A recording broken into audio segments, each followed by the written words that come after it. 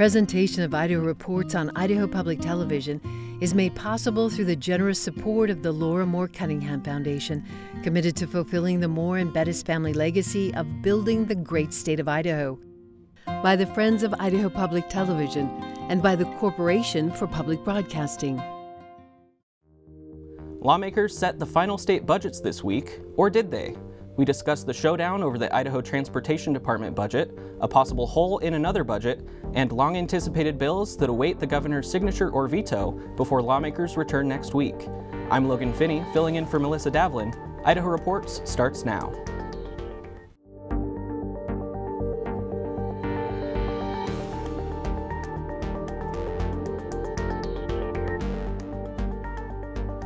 Hello and welcome to Idaho Reports. This week, Melissa Davlin discusses a potential budget shortfall at the Division of Vocational Rehabilitation with members of the Joint Finance Appropriations Committee.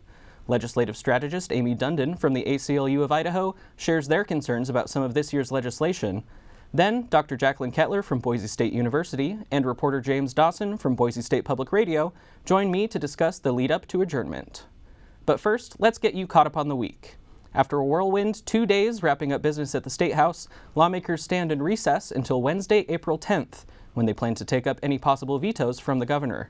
The recess comes after the Senate passed the Idaho Transportation Department budget, the third version of that bill, by just a single vote. The controversy surrounding the transportation budget stems from intent language in the bill prohibiting the sale of the former ITD campus in Boise. The 44-acre site is situated on State Street, one of the busiest travel corridors in the region and a prime piece of real estate on the edge of downtown, which also happens to be covered by an urban renewal district. The building has sat vacant since January 2022 after a catastrophic flood damaged all 3 floors of the old ITD headquarters. The budget approved this week by lawmakers includes $32.5 million to begin renovating the building. The private developers who've all but purchased the property issued the following statement after passage of the budget bill, which effectively kills the sale. The Idaho legislature sent a clear message to the free market: don't do business with us. All of Idaho, citizens and businesses alike, should be concerned. We hope the legislators and the media pay attention to how much money this decision costs the state over the next few years in terms of the millions already spent moving ITD, extensive renovation, remediation, missed job creation, and lost revenues. The Senate also passed the long-awaited library bill this week. The legislation gives school and public libraries 60 days to move books to an adults-only section if the material is deemed harmful to minors. If the library declines to move a book, the minor or their parent or guardian could sue the institution for $250 in statutory damages. That amount doesn't include possible legal fees a library could face, nor actual damages that could be awarded in such a lawsuit. Governor Brad Little has not signed the bill as of this taping. The governor has until Wednesday morning to sign the bill, veto it, or let it become law without his signature. Lawmakers expected to take up the ITD budget and the library bill when they came back this week, but they also faced a surprise issue on Wednesday. The Idaho Division of Vocational Rehabilitation revealed it had possibly overspent its appropriation this fiscal year by millions of dollars. A supplemental appropriation for the agency was advanced, but quickly sent back to the committee after more information put the accuracy of the numbers into question. Our lead producer, Melissa Davlin, sat down Thursday morning with JFAC members Representative Wendy Horman and Senator Julie Van Orden to find out more about the issues. Thank you both so much for joining us this week. First of all, Representative Horman, what happened? I received a message from the governor's office just before 5 o'clock on Friday afternoon that there was a potential problem with some spending authority for the Division of Vocational Rehab. So took that conversation up with our own staff starting Monday to try and get to the bottom of what was going on. When you say a potential problem, what did you know at the time? That there was a shortage of funds, that the state owed some bills for services rendered to support our disabled population, and that there was insufficient spending authority. Cash and spending authority are two different things in government accounting. Having the cash to use is different from having the spending authority, which the legislature grants. So they had cash, but they didn't have spending authority. And basically they were notified, as far as we know, that they bumped up against their spending authority. Yes. Senator Van Orden, you've worked on this budget in the past. What does this agency do?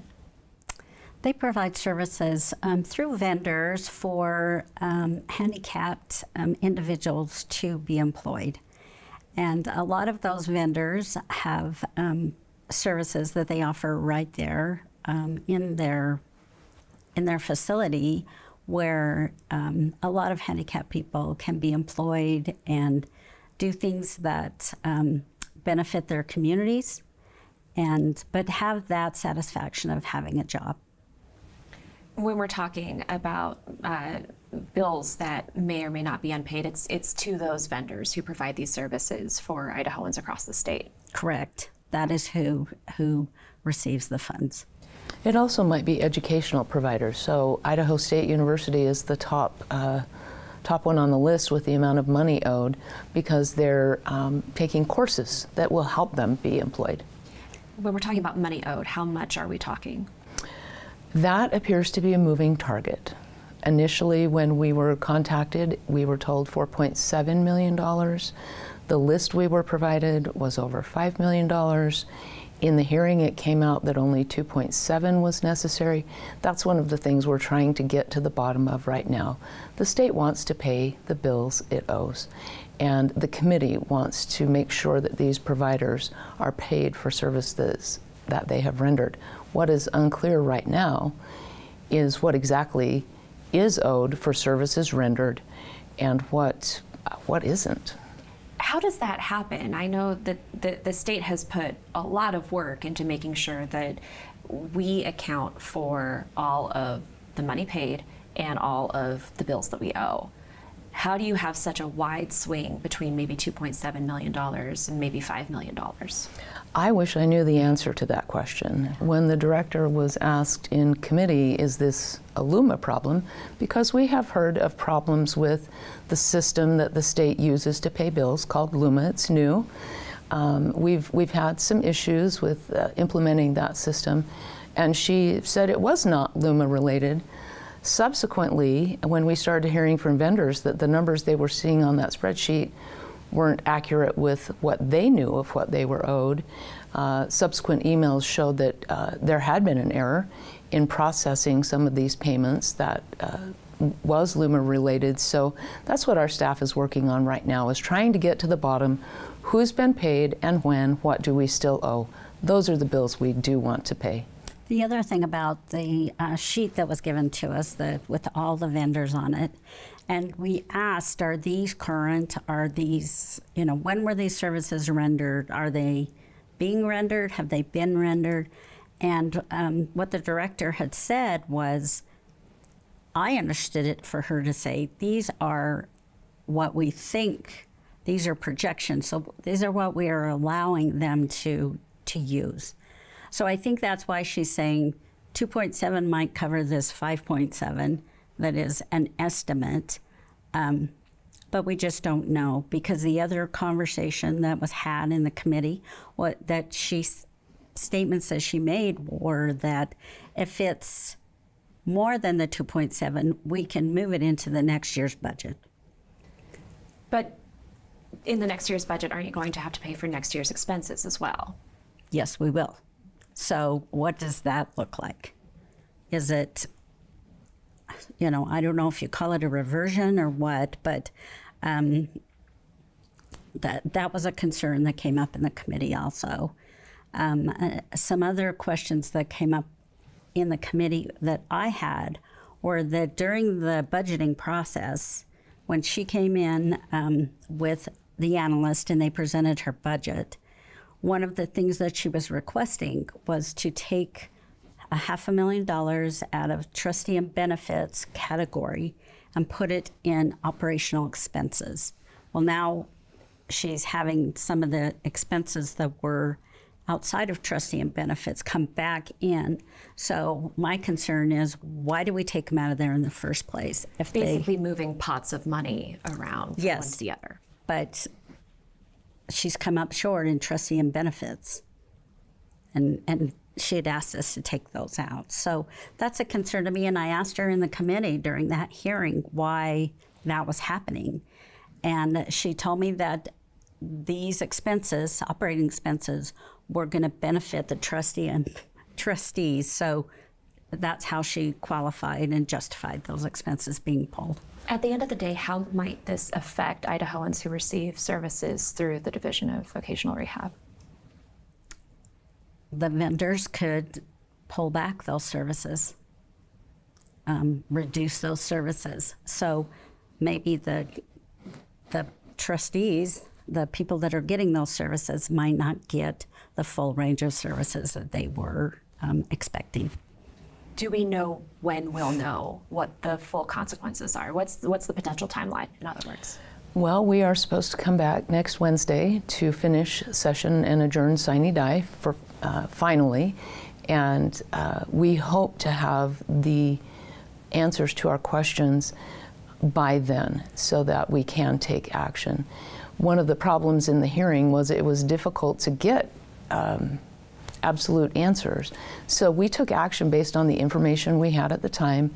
The committee asked great questions.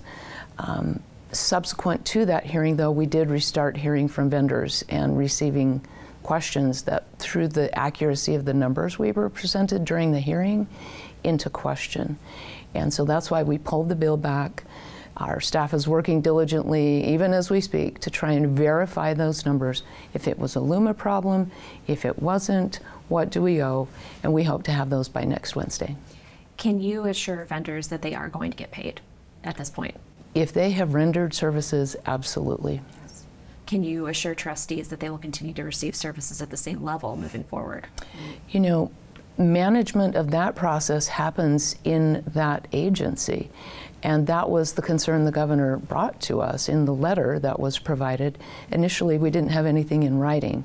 The co-chair and I made sure that we had all of this in writing, and that was how it was described, as a potential mismanagement situation. So what the agency chooses to do with services will be their business. It will be our business to make sure they have the funds to pay for what they've agreed to.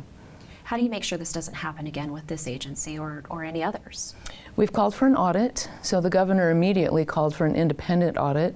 We included language in our bill as well to have an independent audit. There are a few shades of this happening before with previous agencies, and so I think both the governor and JFAC immediately moved to audit so we can verify what we know and what we don't know, and if there's a problem with internal controls. So that will proceed as well.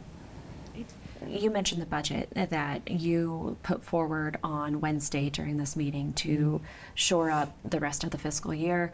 That was pulled back on Wednesday afternoon. What's next? Right now, our staff is working on verifying those numbers, identifying what we owe so we can prepare to pay those bills. So is it possible that when you come back on Wednesday that JFAC is going to have to meet again and you're going to have to put together a new appropriation? It's possible, yes. It's also possible that changes would be made to their appropriation for the upcoming fiscal year. Understood. How do you know this isn't happening in other agencies? That's a great question. We have struggled with verifying some of the new numbers in the new LUMA system, but the Controller's Office has been working diligently on that. I've been in weekly meetings on that since December to make sure that the numbers we are seeing in the system are accurate. That work is ongoing, and we will, of course, consider other requests as they might come forward if we're finding problems. We know that an error happened once before and some double payments were issued out of health and welfare just because of a functional error in LUMA. That's been corrected moving forward, but our auditors will be taking a very close look, looking backward. Senator Van Orden, Representative Pullman, thank you so much for joining us. Thank you. Like any election year, there were a lot of social issues up for debate this session. I sat down Tuesday with ACLU of Idaho legislative strategist Amy Dundon to discuss concerns with a range of bills, including Senate Bill 1329 on parental rights in making medical decisions for their children, and Senate Bill 1352 on whether counselors and therapists have to provide care that conflicts with their sincerely held beliefs. The governor signed both of those bills, and they take effect on July 1st. I think what we've seen in the past several years, and maybe particularly in the 2024 legislative session, is that there appear to be attempts to find new avenues to strip away the civil rights and civil liberties of transgender folks, of pregnant people, right? And so what we're seeing here is really a claim that's being made in those pieces of legislation that say that religious rights and free speech have precedent over the rights of everyone else to live a life free of discrimination. So when we have physicians who, really have to make a choice about whether or not, to see a particular patient or to give some kind of medical advice, especially with 1329, right? This is a bill where if a kid needs to get any kind of screening done or any kind of, testing done that they maybe don't want their parents to know about, it's so crucial that that kid has access to a trusted adult. So, we're deeply troubled by, the weaponizing of some rights against other rights, and in particular seeing, religious and moral freedoms and deeply held beliefs pitted against the rights of everyone else to have equal access to, just basic health care, things that are sort of like socially standard. How would you respond to a lawmaker who is supportive of these type of bills and says, well, these are just strengthening things that are already in our Constitution and already a bedrock of our society? I'm not sure that is the proper framework, right? I would maybe push back a little and say, in Idaho of all places, where time and time again in our state constitution, it makes so clear that the government ought not to infringe on religious liberties, right? What that means is that everyone has the right to practice or not practice a religion. So when we begin to legislate religiosity and specifically Christianity into our rules and our laws, that's a clear indicator that we've departed from the idea that the government has no business in telling people what to believe. You can find my full extended conversation with Amy Dundon from the ACLU of Idaho on the Idaho Reports YouTube channel or wherever you listen to podcasts. Joining me to discuss the week that was is Dr. Jaclyn Kettler from Boise State University and reporter James Dawson from Boise State Public Radio. Thank you both for joining us. Thank you, Logan. So the two big outstanding issues, as we know, were the ITD campus sale and the library bill. Jimmy, can you tell us what it took for the library bill to finally come up for a vote this week? Seemingly a lot. This was the fifth, if I'm counting correctly, iteration just this year of this particular bill, and the Senate had to amend it even further on the floor after it kind of was languishing maybe in the Senate State Affairs Committee after the House passed it on a mostly party line vote. So it, again, probably took a whole lot of conversations over the weeks and maybe even months to get it across this finish line. And Dr. Kettler, like we've referenced, this is an ongoing issue, the library debate. What do we know about Idahoans' views of the library debate from research that your university has done? Yeah, through the Boise State, the Idaho Policy Institute survey, almost 70% of Idahoans reported trusting, having some trust or a lot of trust in their libraries. About 23% reported not trusting the library. So in general, it looks like most Idahoans support and trust their libraries, which is something that we've seen in other sorts of, measurement of opinion as well.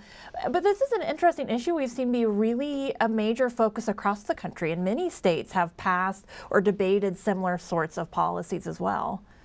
Jimmy, the bill is slightly different from the one that Governor Little vetoed last year. Do we have any indication what he's thinking on this bill? I mean, if I had a crystal ball or a direct line into Brad Little's head, that would be phenomenal. I don't. So it still has that civil lawsuit, portion of the bill that allows a minimum $250 statutory fine plus whatever actual damages might have occurred from the incident that spurred the lawsuit.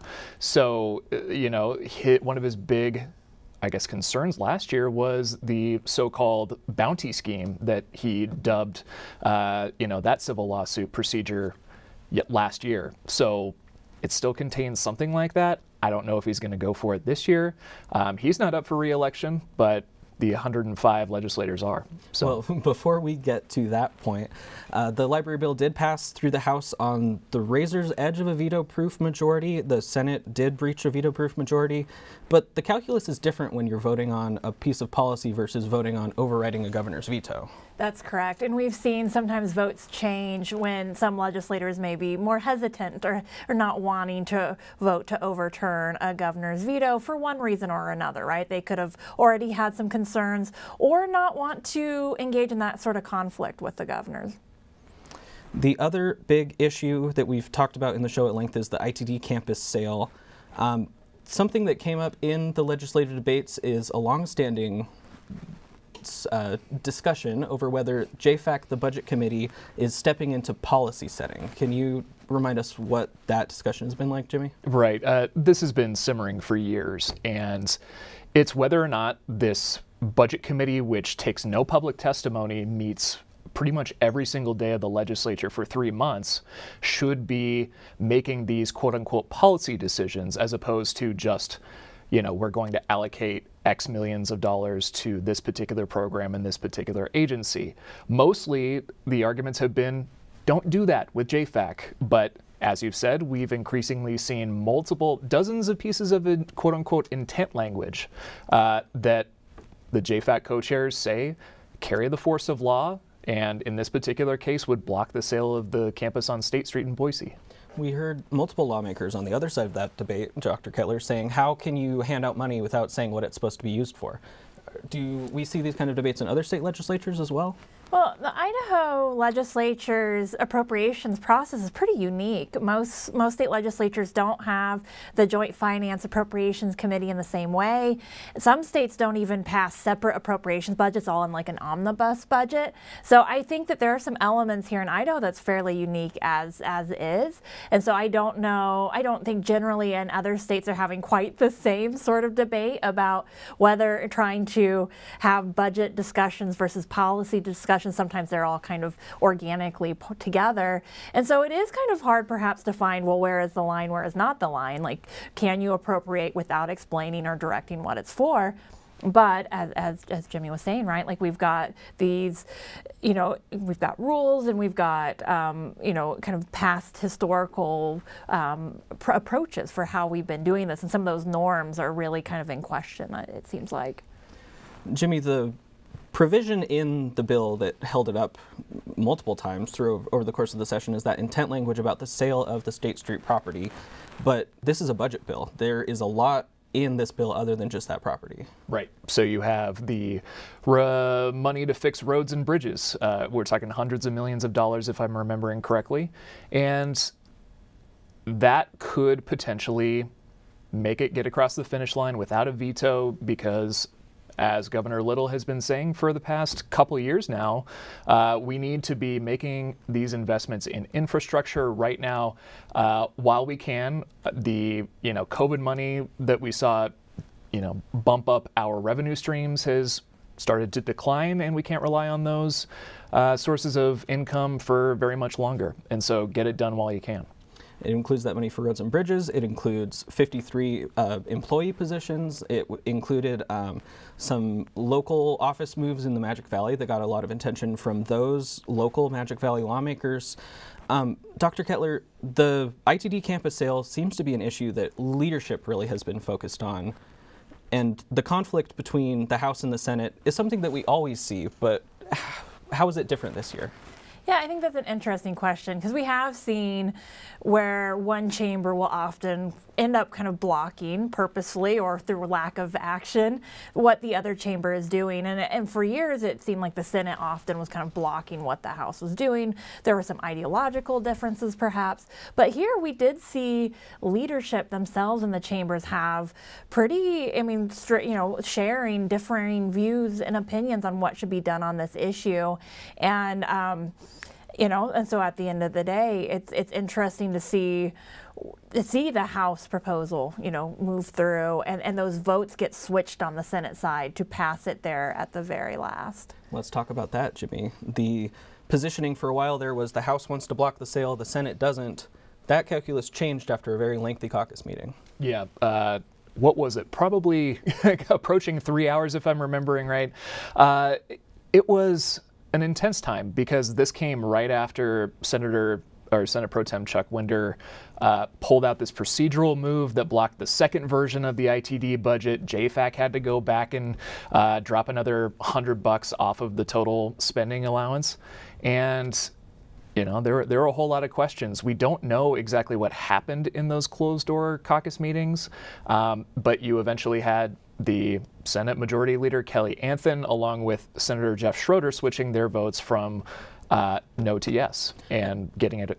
Yeah. Yeah, and when you and I spoke with Leader Anthon after that vote, he said the first time he was kind of going along supporting Winder, who was wanting to preserve the sale, whereas he told us the second time he was going with what a majority of the Republican caucus had decided in that caucus meeting. Yeah, even though there didn't seem to be a majority of Republicans in there to pass it. So I don't know if that was his calculus or if some other factor that we don't know about was influencing that decision. But you're right. I mean, that's what he said.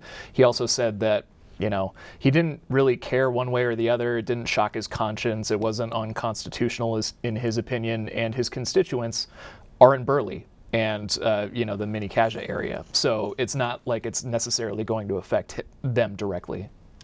Dr. Kettler, this is a budget bill with a provision that's been very controversial, and Governor Little is the administrative head of the state that's been trying to sell this property. Would it be in the realm of possibility for him to veto a budget bill over this provision? I mean, I think that's kind of something we'll be watching for the next few days, right? If this is something that he will veto, there's been discussion like the potential buyers of the property have said that this is bad. It's going to reflect poorly on Idaho to back out of this deal. It looks like bad for business. Some of these types of arguments, as well, or kind of plans for the area, for the city, what they were planning to do, and some of the changes along with State Street. But I think it's also interesting how this comes to some of those legislative executive branch battles we've had over the last few sessions, where the legislature has tried, and sometimes successfully, to really push and extend their power relative to the executive branch. Jimmy, we've got under a minute left, but Little is kind of known for preserving his political capital and picking which fights he's going to fight with the legislature. It's true. I don't know if that's going to be one of these, since, as we talked about earlier, he's not up for re-election. Would a veto potentially affect legislative races during this particular election cycle? I'm not sure. Like we said, it's arcane. It's inside baseball. A lot to be left. Is this the sort of thing that voters would care about, Dr. Kettler, this property sale versus something like the library bill? I suspect voters will be much more aware of the voter bill, or the library bill, sorry, and much more attention on that. That doesn't mean, though, that some of these internal or less, like maybe the details can still affect the primary elections in other ways. Well, lawmakers reconvene on Wednesday. We'll see you next week.